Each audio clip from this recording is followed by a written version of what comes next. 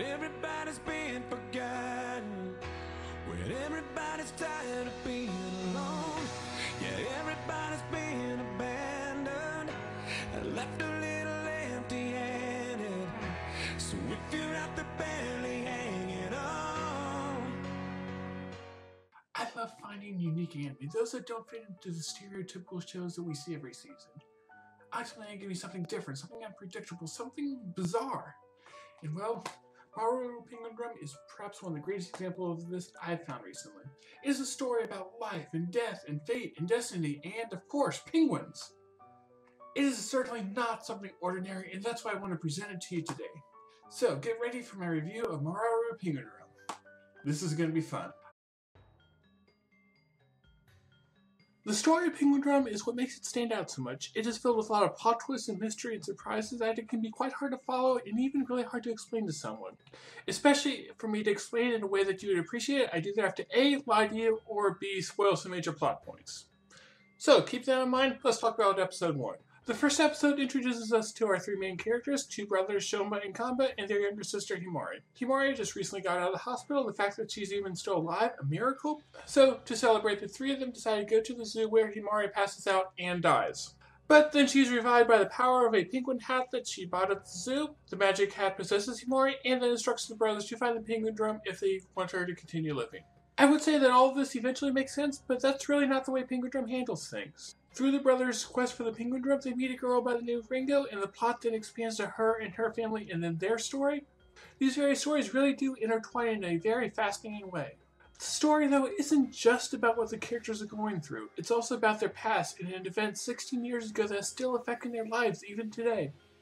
These various stories are oftentimes told through flashbacks, something that did get annoying at times, especially when a great deal of time was spent on a side character I really didn't care about. Still, these backstories really did bring the characters to life, and it was able to effectively tell both the story of the past and the present and how they come together. The story is very unpredictable, especially during the show's second half. It is here that we see what the characters are truly after and the extremes some of them are willing to go to in order to obtain their goals. This unpredictability is really the show's greatest strength, but at the same time it also leads into some of the show's weaknesses. As I've said before, the story can be difficult to follow, and while it does explain most things, there are some times where something happens which is never really fully explained. It's also a story filled with symbols, some of which just seem to be there without much reason. There are also a number of supernatural elements to the show which are added in such a way that they didn't overpower the plot, something which was good, but at the same time the magic seemed to work without any reason or laws behind it. I also have to talk about the show's ending briefly, which really wasn't what I expected, but at the same time it felt very fitting and was incredibly powerful. It is bizarre, out there,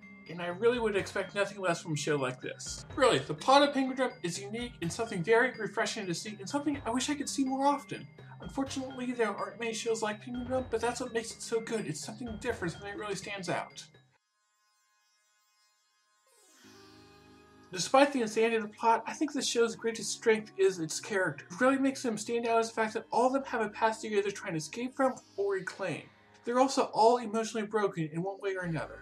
Most of the characters lie somewhere between good and evil, carrying the role of villain at least for a small portion of the show.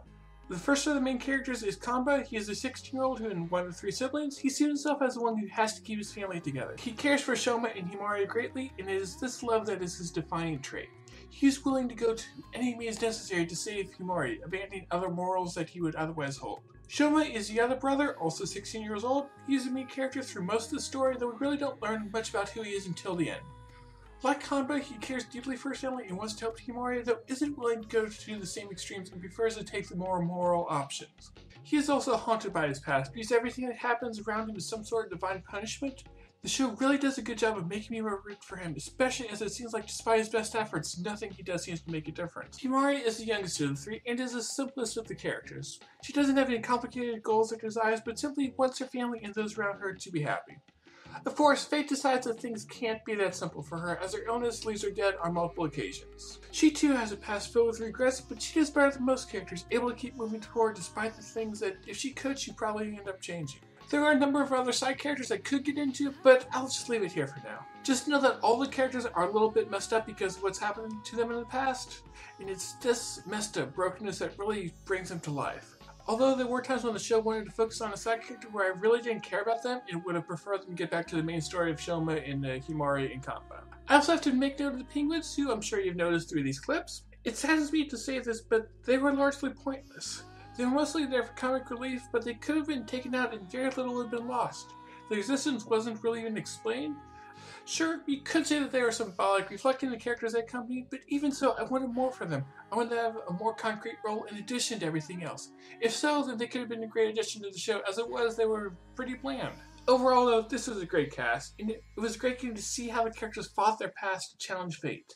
There weren't really any typical archetypes to be found here, something that is really good to see in anime. The animation of the show was very hit or miss for me. At first glance, it looks pretty good, all the animation is really fluid, and the character designs I thought were really great. There are times though where the animation style shifts to something different, something that seems to be more symbolic. If you're familiar with Studio Shaft, you know how they sometimes do this, and it seems to be very similar here. At times this can really enhance the scene, really bring out what they want to show, bring out the emotions, but it can also be a distraction to what's going on. There's also the fact that background characters weren't animated, they were just black and white figures moving along the screen. This seemed very jarring to me. I do admit that there are a couple scenes where this lends itself well to what they wanted to show, but I think it hurt the show more than it helped it. There are also times where a character was slightly in the background so their face wasn't shown or animated, which really felt off to me. Of course, there was a lot to like about the animation. Himari's transformation sequence has to be the highlight of the show.